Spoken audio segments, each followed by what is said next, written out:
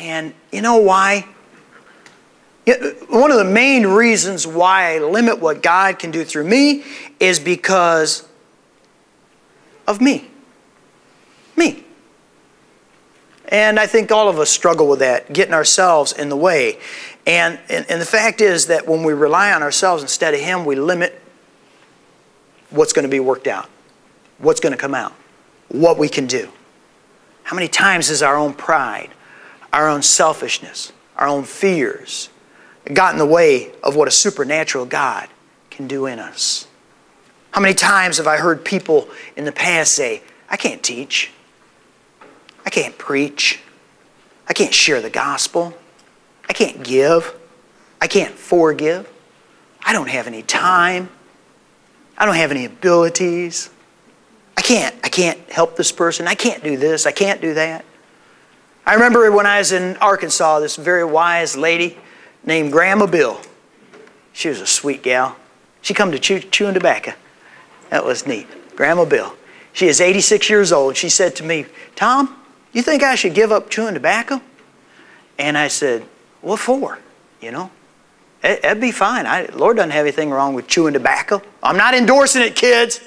All right, she's 86 years old. If she was 16, I'd tell her something different, okay? She's 86. She's on her way to meet Jesus.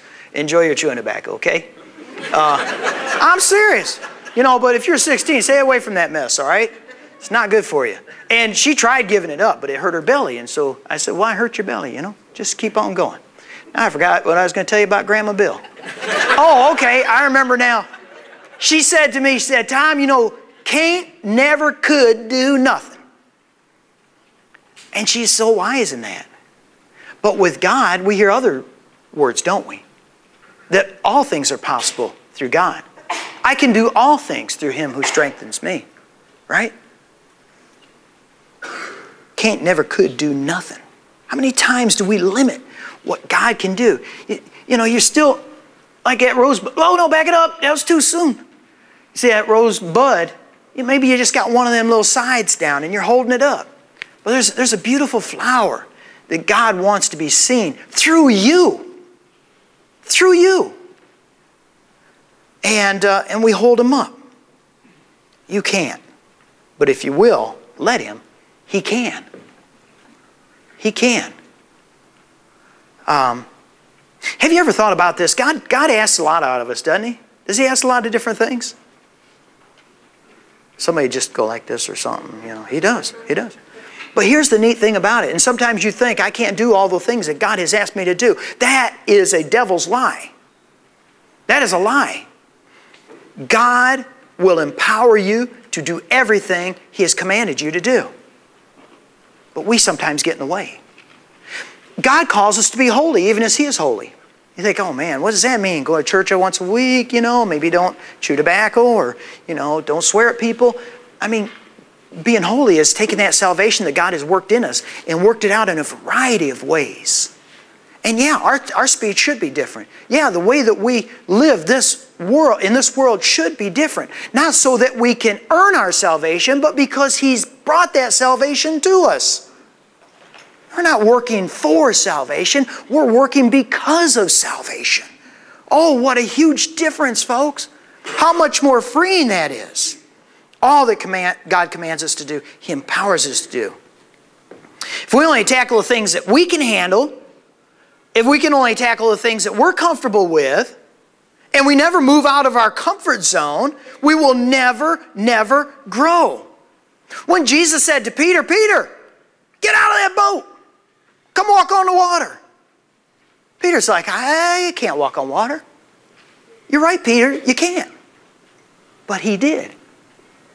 I love that illustration. And I don't think He gave us that illustration so that we can all go showing off, walking around on water. But rather to show that nothing is impossible with our God. What is it that God's calling you to do that you're not willing to move out of your comfort zone? He's calling you. You say, I can't. Maybe you can't. But He can.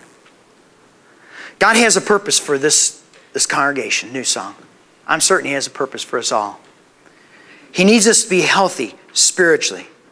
We need to be unified. You know, that's a huge factor in this little letter to the Philippians, is unity. There are those who are trying to cause division in this little church at Philippi. And unity is a huge part of it. And to be unified, we got to be healthy, spiritually speaking. And we got to be working daily, growing spiritually, growing in our walk with Him. Our workout needs to be continual. It needs to be personal. It's ours. It needs to be humble. And it needs to be fueled by the supernatural power of God.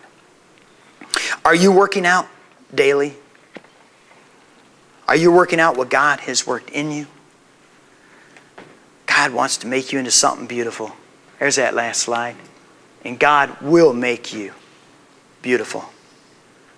Our worship team, yep, they're right there, ready to go. We got a prayer zone out here. We would like to bring the supernatural power of God through prayer into your life. If we can minister to you, but let's all stand, let's all sing at this time.